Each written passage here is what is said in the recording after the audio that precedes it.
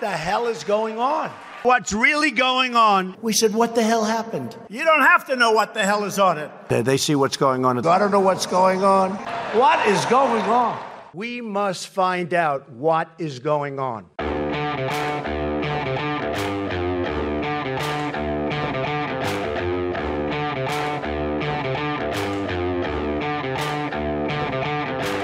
Hi, I'm Danielle Pletka. I'm Marc Thiessen. Welcome to our podcast, What the Hell is Going On? Marc, what the hell is going on this week? Well, what the hell is going on is we have a really cool podcast today about Russian mercenaries.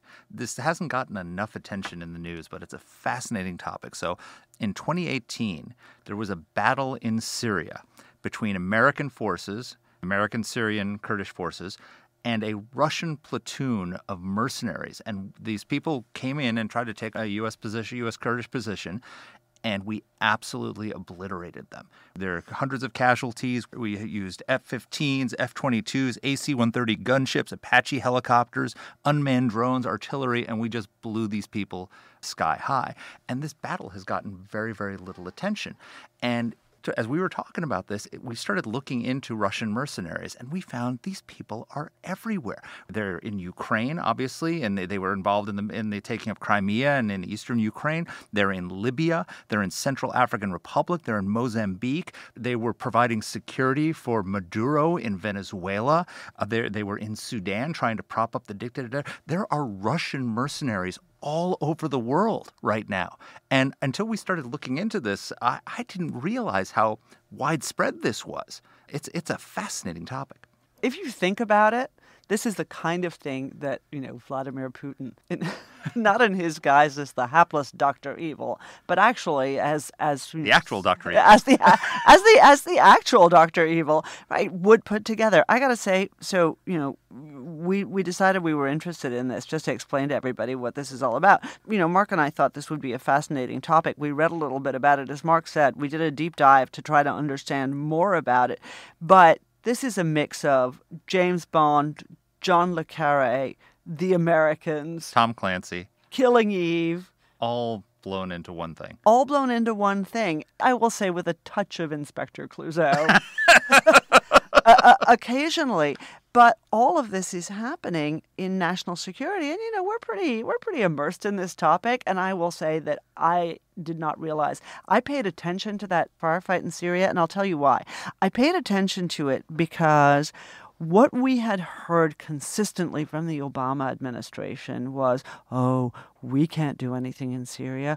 You just want to start World War III. Oh, we can't do anything in Syria. Do you know how powerful the Russians are? That if we take them on, this will lead to dum, dum, dum. And of course, then you read about this weird firefight in which we blow to smithereens some unknown number in the several hundred of Russians, and the Russian military response is, no, nothing to see here. Thank you. Sorry. Bye. Giving the lie to every claim that the U.S. government has made about why we couldn't do more in Syria. Well, the reason why you have a proxy army like this is deniability, right? So they go off and do something and they can get wiped out or they can, get in trouble. And you say, oh, not us. We had nothing to do with it. So the Russians, but what was amazing to me, we knew that there were Russian mercenaries in Syria. We knew that they were in Ukraine. I was just amazed at how extensive their deployments are around the world. They're on multiple continents. They're in 20 African countries. They're in Libya. They're backing two different factions in Libya at the same time, the same company, trying to take over, and there's a strategic purpose behind it. They are trying to install somebody, either one warlord or another in Libya, with the goal of proving that the U.S. intervention in Libya backfired and democracy has been pushed back. So they're carrying out Russian strategic imperatives around the world, but they're doing it with this quasi-governmental, non-governmental, private army that's out there. And the other thing that's really fascinating about it is everybody knows about the Internet Research Agency. This is unbelievable. It's just unbelievable. So the people who set up the troll farm in St. Petersburg that was interfering in the U.S. election in 2016, the troll farm is owned by the same guy who started the Wagner Group, which is this Russian mercenary army. So they've got troll armies going out and fighting information warfare around the world, and they've got an actual private army of soldiers that are going off and basically trying to make money, trying to mess us up around the world, push back on American interests around the world with plausible deniability, just like they've had deniability when it came to the information warfare in the 2016 election. And they're not just doing this in the United States. They're not just doing this in the Middle East, in the theaters that we've read about, Libya, Syria, et cetera. Not even in places like Mozambique. They're also interfering in elections in Central Europe. They are trying to affect public opinion. These are the guys who set up Facebook pages to make it seem like people like Marine Le Pen in France, for example, have tons of support, that there's really a groundswell of movement behind them. They're professionals at this. And I got to say, mercenary armies have existed for as long as time. Sure. You know, French Foreign Legion. Well, and that's not even that far back. Yeah, and still exists. Right. The French Foreign Legion does still exist. That's right. Nice hats they have. But I don't think we know what to do about them. These are people who are, what do you call them when they're illegal warriors? Unlawful combatants. These are unlawful combatants, which is the same as basically what we call terrorists as well. You made an interesting point when we were talking about this, that this is very similar to Iran, right? That what Iran does around the world is they don't necessarily send Iranian military to destabilize countries. They have Hamas and Hezbollah and the Houthis and all sorts of different terrorist elements that they send out, and they fund and they arm and they train them and they carry out as proxies Iranian foreign policy. It seems like Vladimir Putin has learned from the Iranians, who are, by the way, his close allies. It is basically mimicking Iranian strategy around the world by sending out these proxy armies to carry out Russian interests and to combat U.S. interests around the world. So the $64,000 question for us is, why doesn't everybody do this? You know, I think the Chinese We should have a private army, Dany. Yeah, well, if only we did. God, I have so many priorities. Wait, let's talk about that instead. No, let's not. This is old Soviet-style disinformation. All you need to do is sow that seed of doubt in the minds of people as to whether it's the government that did it or whether it's those mercenaries that did it. And if we can't decide who the bad guy is, whether it's in Beijing or the People's Liberation Army or whether it's Putin or it's his GRU, his military intelligence guys, not the cute guy from Despicable Me, Gru, who I love, but the evil Gru, if you can't decide who it is, then you're not going to be able to do anything about it. And as best I can tell, we have no policy to deal with this. No, we don't. And that's why people create proxy armies and proxy forces, is because they can do the fighting for you and give you deniability. So we have the perfect person to talk to about this, and maybe he'll help us figure out who these people are, what the Russian government is up to, and what the hell is going on. So Michael Weiss is an American journalist. He's an author. He's a senior editor for the Daily Beast. He works at a magazine called The Interpreter. And he is really an expert on these issues. He's done a lot of investigative journalism about the Wagner Group and about Russian foreign policy, Russian mercenary activities, and just Russian naughtiness overall. I'm delighted to have him with us. Michael Weiss, it's just a pleasure to have you on the podcast with us today. Thanks for having me. Looking forward to talking to you guys. This is an incredibly interesting topic, and I'm looking forward to diving into it. So, if you were reading the paper last week, you saw stories about fighting going on in Libya and Russian mercenaries on the ground. If you've been paying attention, though, there was a firefight within the last year between U.S. forces and Russian mercenaries in Syria. 200 Russians, maybe even more, were killed. We hear, digging down a little bit, that there are Russian mercenaries operating in up to 20 African countries. Who the hell are these people? Well, they tend to go by the catch-all term Wagner Group, so named, by the way, because the commander who founded this group considered this an homage to the composer Wagner, the reason being that the composer was Adolf Hitler's favorite composer.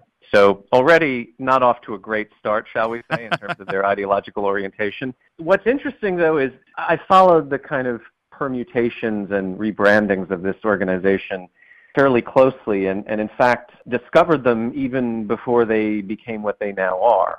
Wagner was, and I'll get a little bit into who actually finances them and controls them. A lot of this stuff has now come to, the American public consciousness thanks to the Mueller investigation and so on and so forth. But basically what happened was, I think it was 2012, maybe 2013, my team at The Interpreter, which was an online portal dedicated to translating Russian news content into English and then also doing analysis of the war in Ukraine, we came across this story in a St. Petersburg-based Russian newspaper called Fontanka. And the story was really bizarre but also fascinating. It was about a group of private military contractors in Russia called Slavonic Corps who were dispatched to Syria, the Homs province of Syria.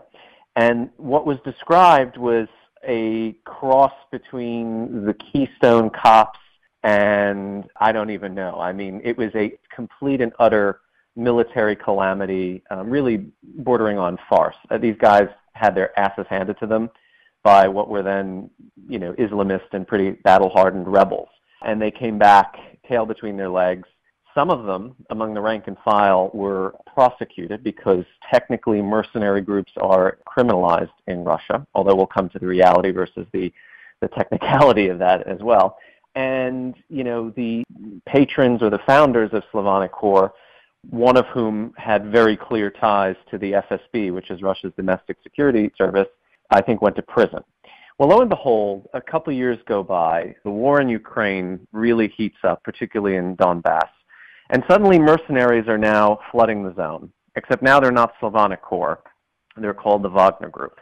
And now, as has come to light through reporting and U.S. intelligence and European intelligence disclosures, this whole operation has been financed and overseen by Yevgeny Prigozhin. And Yevgeny Prigozhin is euphemistically referred to in almost every American news article as Putin's chef.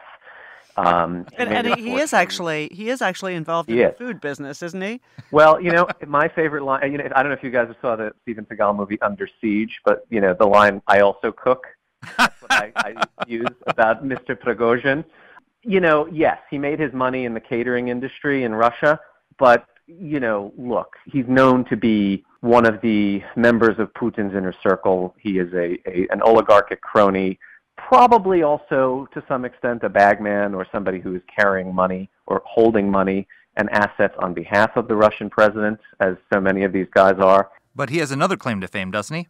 He did two very important and arguably historically decisive things. One, create this Wagner Group, which, as I said, they really cut their teeth fighting in Russia's dirty war in eastern Ukraine.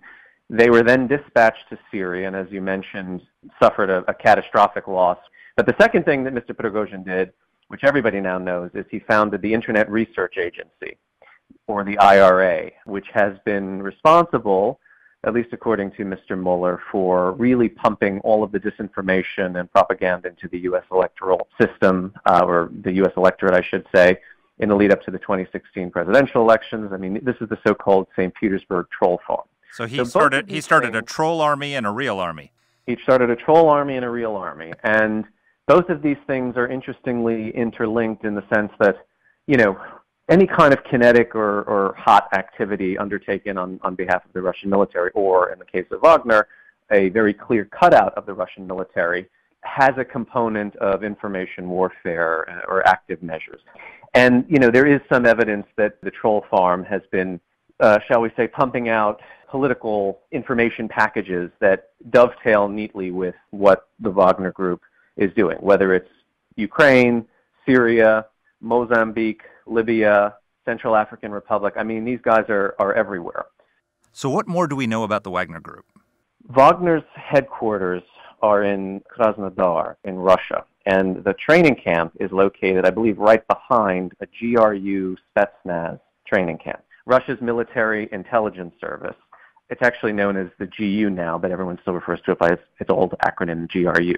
This organization, very often conflated with the KGB, has actually been independent of both the KGB and its two successor services, the FSB and the SVR. In fact, the GRU was essentially founded by Leon Trotsky, the founder of the Red Army, in 1918. It just celebrated its centenary. But basically, what I'm given to understand is there is absolute continuity between the past and the present with this organization. So the KGB was shattered into a million pieces after the collapse of the Soviet Union and then sort of reconstituted and, of course, came into its own with with Putin's rise into the presidency because he was a former KGB case officer. But the GRU really operated uninterruptedly. And in fact, you can go back to the 1990s when counterintelligence and domestic security services in Western Europe, their primary concern about Russia was, apart from weapons proliferation, organized crime. And they kept banging on about the fact that Russia's military intelligence is still up to their old tricks. They're still planting caches of weapons and communications devices all throughout the European Union and NATO countries. Why? What are these GRU guys all about? Well, going back to its raison d'etre, the GRU was founded, as one Western spy told me, to prepare for Russia's imminent or forthcoming war with the West.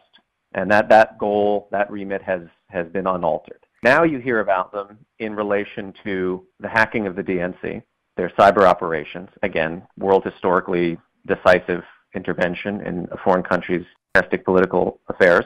You hear about them running essentially, I've just now, as you guys called, finished an essay about Putin's Murder Incorporated all throughout Europe. They're running operations to kill defectors from their own service, such as Sergei Skripal in Salisbury using the nerve agent Novichok.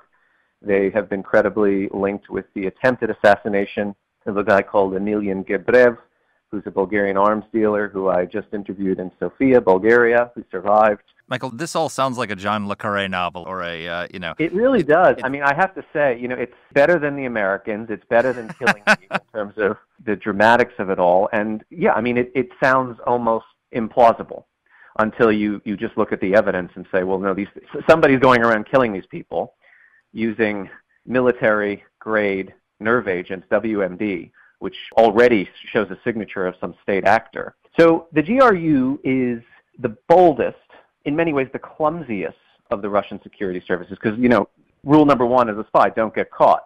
They get caught.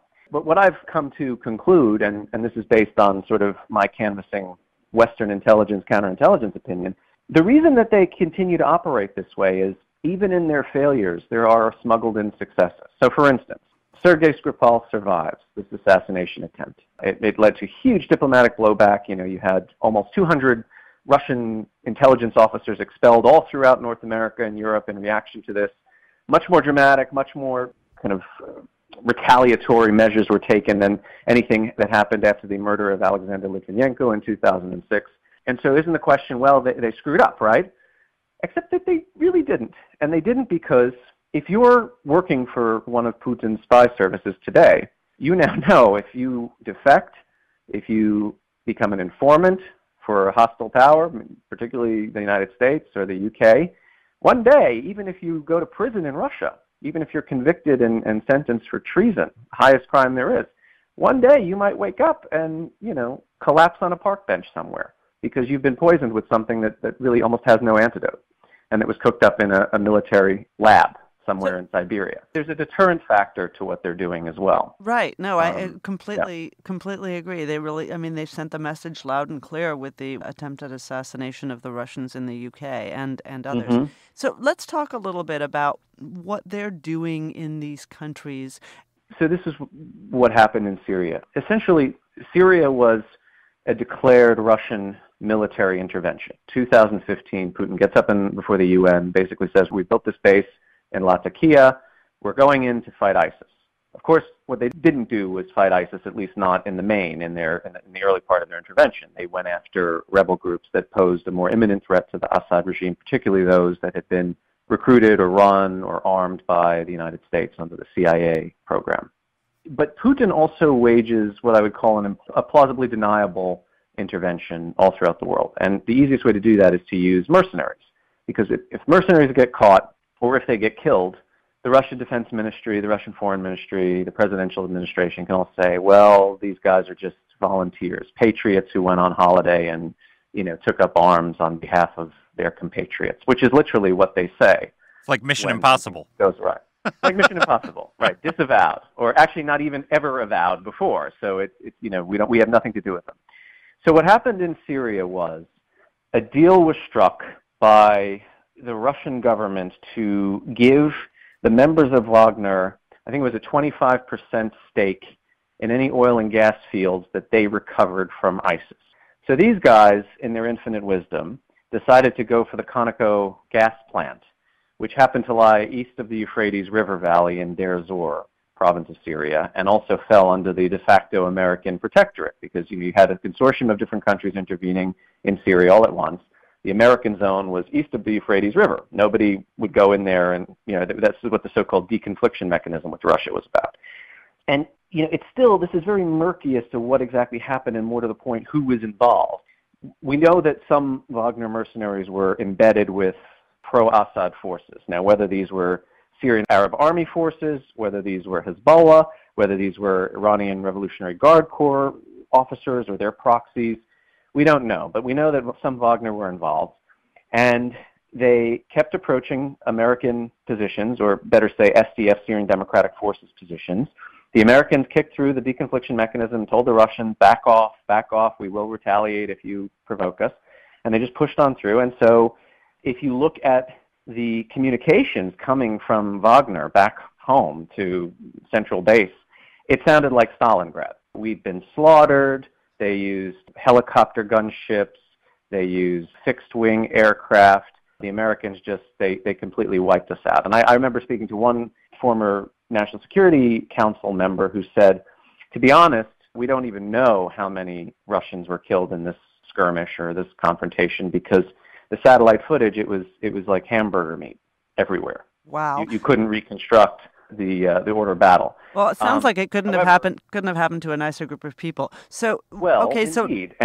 So these guys get killed. They report back in messages back home that they were absolutely slaughtered. The U.S. gave them warning to stop, and then, when they didn't, they went to the Russians. So one of the stories that these mercenaries put out is, well, the Russians were actually setting us up. Right? We weren't there working for Putin. That's not what we do. We were set up by the Russian military that's jealous of us or something like that. Is that even credible? Could these guys be on the ground in Syria or Libya or the Central African Republic or in Hungary or wherever else they are without Putin's okay? I mean, look, the supposition as to why use them and why make them do something so catastrophically self-destructive as to go after the United States like that. Well, number one, there was the financial imperative, right? We're going to pay these guys money, but only money that they earn for themselves, i.e. by capturing the hydrocarbon infrastructure in Syria and taking it from the Americans. Two, the Russian military is not going to get into a shooting war with the United States military because the United States military would destroy the Russian military. In Syria, I mean, the entire Russian intervention in Syria could be liquidated probably in 24 hours by the United States. Of course, we're not going to do that, but the Russians know we could do that. So using, again, these sort of cutouts, the plausibly deniable thugs and goons to do your bidding, or to at least see what the U.S. response is going to be, makes a lot of sense. It was in a way, I consider this operation to have been a kind of probing exercise. Well, let's see how far we can push the Americans before they push back. It also, to my mind anyway, gave the lie to what is one of the sort of big information warfare conceits coming out of Moscow and was instrumentalized in the 2016 election, is used all the livelong day whenever there's a question or debate about what we should do to deter or contain Russia, which is World War III, right? Dare to do anything, poke the bear, and it's going to be World War III. Well, the bear got slaughtered in the desert of the Middle East. And instead of World War III, it's the Eddie Murphy line from Raw. Wasn't me, I mean, total disavowal by the Kremlin.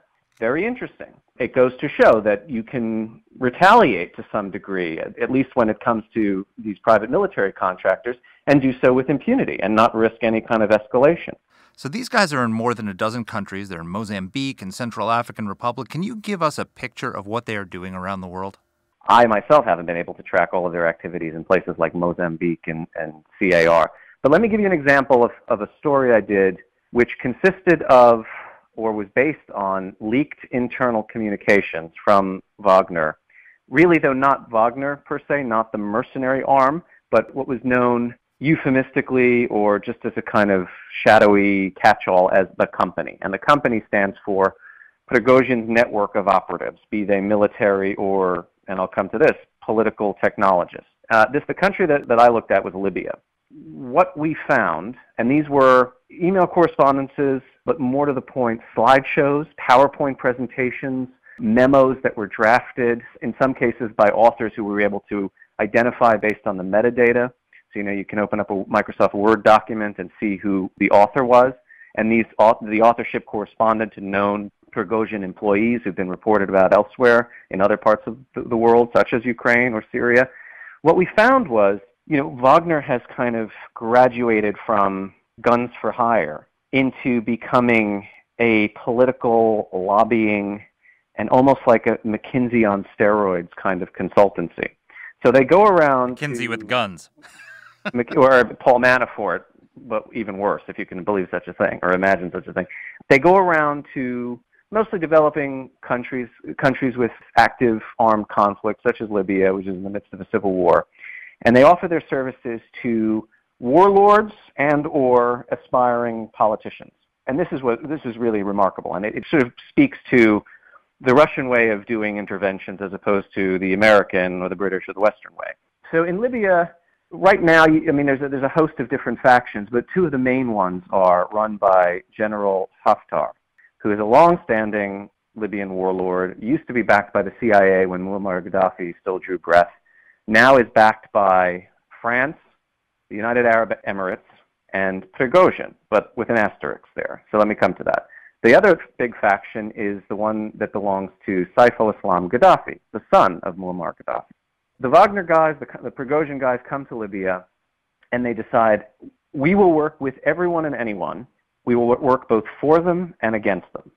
So in other words, they signed up with Haftar, they signed up with Saif al-Islam Gaddafi to do social media operations, similar to the troll farm stuff, creating Facebook forums that seem to look like genuine, authentic Libyan social media presences, but are actually run by these Russian operators to push propaganda. Saif al-Islam Gaddafi is the future of Libya. He's the next best thing. He's the new hope, blah, blah, blah. Muammar Gaddafi was a great leader who was ignominiously lynched by NATO in an American-led intervention, blah, blah, blah. They do polling. What is the word on the street? Who supports whom here? Who has the best chance of becoming president in an election? Who should we be backing? So they're basically the James Carvilles and Mary Madeleines of Libya? But they're very, very honest. Startlingly so, about the political fortunes and the capabilities of the people that they're working with. So, for instance, we had a memo where it was a very unvarnished and unflattering portrayal of Saif al-Islam Gaddafi. He was basically a distracted little boy, couldn't sit still, couldn't hold his attention for more than 5 seconds. And they basically said, if we want to make this guy president, we're going to have to babysit him. Then they talk about General Haftar, and they say he is a paper tiger. Worse than that, he's really like a busted flush as a warlord. He claims to be doing X, Y, and Z. He's making a concerted military push to retake Tripoli. He can't do any of that. And he talks a big game. He's also duplicitous. He's talking to the French. He's talking to the Emiratis. He'd probably talk to the Americans if they'd give him the time of day again. We don't like him. We don't trust him. But he's a client, so we'll work for him. And if he's going to be president, we have to do the following, including, by the way, and they admit this nakedly in their memos, including rig an election to make him president. But then they say, Haftar is going around saying that Wagner mercenaries, our guys, are embedded with his paramilitary force. It's not true. He's going around taking pieces of paper and drawing Russian license plates on them and affixing them to his military vehicles to project this image of total Moscow-backed patronage. Not true. And we're going to show him something. We're going to teach him a lesson. So the Prigozhin people imported Sudanese Janjaweed genocidaires. Janjaweed in Sudan were the ones responsible for the genocide in Darfur in the 90s, right? They imported these guys into Libya to fight General Haftar's forces. So in other words, their client, their proxy, they're both working for him, and then they're bringing in other external actors to slaughter him.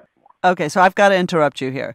If you came to me, well-known Hollywood mogul, and said, I have this movie treatment, and it involves this group, and they're doing this and that and this and that and that and this head fake, and I'd just tell you, dude, come on. This is never going to fly. This is not credible. It's not realistic. This couldn't have possibly happened. It's funny you say that. I lived in Hollywood for 18 months, and I pitched a show, not about Russian mercenaries, but a kind of satire on how basically Trump Russia, but told from the Russian side. And I said the only people who could do this with any artistic panache and, frankly, credibility are the Coen brothers or Armando Iannucci, right? But this couldn't possibly be just Prigozhin coming up with these ways, okay, we'll play this faction against this faction. This has to be coming from the Kremlin, doesn't it? I mean, this kind of... Yes, it is. This is not just really creative entrepreneur. This is Russian policy. I know for a fact that Prigozhin is in, or he was. There's a question now as to, well, several actually. One is he still alive? There was a rumor that he had died in a plane crash a couple weeks ago, and I don't think he's made a public appearance in several weeks. Number two, is he in ill odor with the Kremlin because of this disastrous operation we discussed in Deir ez-Zor, Syria from last year? And number three, even more interesting, is, look, he's not the only game in town. You know, are there other mercenary groups like this? There are other branded PMCs, and the question is, PMCs are well, what? I mean, maybe private military contractors or companies, I think. The question is Prigozhin running all of them, or are they being run by other oligarchs who have been assigned this task by the Russian government? You know, the cliche has been over the last several years, well, this sounds just like the Russian version of Blackwater. What I was about to ask you. Is this the Russian version of Blackwater? No, in order for it to be the Russian version of Blackwater, Blackwater's headquarters, their training grounds, will be, a stone's throw away, like across the street from Fort Dix. Or it's going to be stationed in an American military training facility. And also in Russia, these things, that just doesn't happen. First of all, again, mercenaries are illegal in Russia. So you're talking about a technically criminal enterprise, but a criminal enterprise that sets up shop or that's training its goons right behind a GRU Spetsnaz facility, one of the most closely and carefully guarded installations in the country. It's nonsense. It's nonsense. So the question is Wagner, is Prigozhin, is his patronage system run by the GRU? Or, again, it's Russia, it could be sort of a hybrid or a hodgepodge. Is he sort of an oligarch who runs a disinformation facility in the troll farm and a consortium of different mercenary groups that can be dispatched particularly to health spots in Africa or the Middle East, can sign, by the way, conduct transactions for military hardware to be sold by the Russian Defense Ministry to these countries, so they act as emissaries. I mean, we all have our theories, and mine tends to be, again, just because of the predominance of the GRU and their kind of their marquee value right now, I would be very surprised if there wasn't some collaboration or conjunction between Prigozhin's quote-unquote company and Russian military intelligence. Okay, so exit question for you. Mm-hmm. What are we supposed to do about this? If you look around the world, these kinds of proxy forces, which I tend to associate with Iran, because Iran has really made an art of this with Hezbollah, with the Houthis, with Hamas, with the PMUs in Iraq. Okay, these are unbelievably dangerous. We don't know what to do about them, and we tend to label countries that operate them as basically state sponsors of terrorism. What are we supposed to do about the Wagner Group and its ilk? What's the choice for the U.S.? Well, I mean, first, we have to make an appraisal of, again, what they're up to now, or better say, what their standing is in the Kremlin. If they've become a self-correcting problem in that they've overextended, they've gone too far, and Putin wants to wash his hands of them, well, then you don't have to do much, but you do have to be aware of the fact that others will come in to take their place, right? Well, isn't that what happened to some extent? So you've got like SHIELD and Patriot, these other groups that have sort of come up to compete with them. Aren't there now proliferation of some of these mercenary groups? Yeah, totally. But I mean, Wagner, they were the pathfinders, right? They kind of built the way forward. So look, I've asked this question. I don't really think there's, particularly in the U.S. government, a way of dealing with this because, again, if these guys are quote-unquote private citizens, if they're, a corporation, the first way to try and deal with them is to go to Russia and say, here's evidence of, your citizens, your nationals committing atrocities or engaged in some unlawful activity. You need to investigate this. And the Russians will pat you on the head and say, sure, we'll investigate it. So again, the deniability factor works to the Kremlin's advantage. And again, it is also part of the way that they do things. They will brazenly intervene and leave signatures of their intervention all over the place You call them on it, and they deny it, they deflect, they say, no, actually you did it, or these guys did it, or space aliens did it, or the Israelis did it, or the Ukrainians did it. But then they sort of smirk and wink and, basically acknowledge to you that, yeah, we did it, but you can't prove it, and because we did it so cleverly or carefully. Even Bob Mueller didn't prove the IRA was run by a Russian intelligence service. He's just gone after the subsidiaries, the LLCs that were created to essentially kind of launder this intervention. Oh, this is an incredible So I don't have story. an answer for you. Yeah, this is an incredible story. I can tell you. Well, thank you so much for taking the time. I know we're going to want to follow up and talk to you again sometime, and I think you need to hold out for either Tom Cruise or Daniel Craig to play you in the movie, because this is... Well, Woody Allen is probably closer to... No matter what, we'll be there to watch it. Thank you, Michael, so much. If you want to ask Daniel Craig to do it, by all means, I'll take that. Yeah. I'll do it right after we get off this. Thanks a ton. So much. Thanks a lot. Cheers. Okay, Danny, that was really cool. That was like... That was cool that time, not fascinating. Oh, stop it. So look, it's labyrinth-like almost. There's this whole, you lift up the rock that is the former Soviet Union / Russia, and there's all these tunnels and things going on, and people creeping around doing nefarious stuff, and he's tracking all of it and uncovering all this. And as you said, if you took this to a Hollywood producer, they'd kick you out because they say it's not crazy. credible. It's not credible. No one would believe it, but it's actually happening. They're sending mercenaries into dozens of countries. With WMD? With they're carrying out assassinations around the world with WMD. Anyone who says, like, the Cold War is over, well, maybe for us it is. The Russians are still fighting the Cold War. So that's really my sort of exit question as we, back clean up on this podcast, which is, what are we supposed to do about this? Because it seems to me, yes, it was salutary that we chopped those guys into so much hamburger, and I have not an ounce of regret for it, and I'm glad that Jim Mattis ordered it, and I'm delighted it happened. But I got to ask myself, if we don't do something systemically to fight this, every country, every bad guy country, the North Koreans, the Chinese, the Russians, others are going to have these proxy armies as well. Well, we only cut these people down because they came at us, right? Like, if they approached a U.S. position in Syria and wouldn't back off. We fired warning shots. We called the Russian command and said, call your people off. And they kept pushing, and so they got slaughtered, and that's perfectly fine. So what should we do? Well, I don't know what we can do, because unless we want to set up a contrary proxy force to go around and fight them.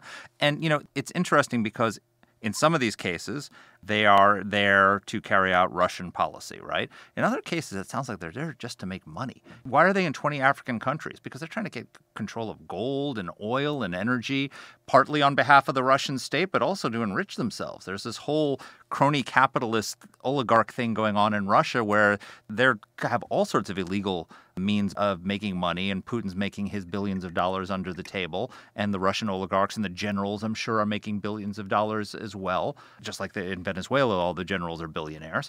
And I think these mercenary forces are not just an arm of Russian policy, they're an arm of Russian crony corruption around the world. The more I think about this, AEI has done some work on the nexus between corruption and terrorism and dictatorship. Sure. But I mean, this is another element of it. And the right answer in these cases is transparency, right? The right answer is, oh, okay, you have billions of dollars? Where do you keep them? Because I want to know who that account belongs to. I want to know who's running that. I want to know whose soldiers are there. I want to see whose planes are flying in, because we didn't even ask Michael this, but you and I were wondering, right? How did they get their equipment into these countries? Yeah. They don't have planes. They don't have military transports. They don't have Maybe they C-5 skis. Well, I'll tell you the answer to that question, which has been a theme of ours as two former congressional staffers, is, well, we ought to investigate. There ought to be hearings about this. You should have like a Senate Intelligence Committee or the Senate Foreign Relations Committee or one of these committees do a deep dive into the Russian military contractors and team up with somebody at 60 Minutes to do a documentary about this and get the word out. Exactly. These are all knowable things. Oh, my God. I would so watch that hearing and watch that documentary. Okay. And that movie. And that movie. Okay, Elliot Engel, Jim Risch, Frontline, 60 Minutes. You're getting your ideas here. We look forward to watching. That was great. Thanks, Mark. Thank you. And our team here at AEI is Alexa Santry, Matt Weinset, Jen Moretta, and Macy Heath. Let us know what topics you'd like us to cover. You can get in touch with the show by emailing us at whatthehell@aei.org. Or you can reach us on Twitter. I'm at @dpletka. And I'm at Mark Thiessen. That's Mark with a C. Please rate and review the podcast. If you like the show, please subscribe, share it, comment on Apple Podcasts, or wherever you're listening to this. Thanks for listening.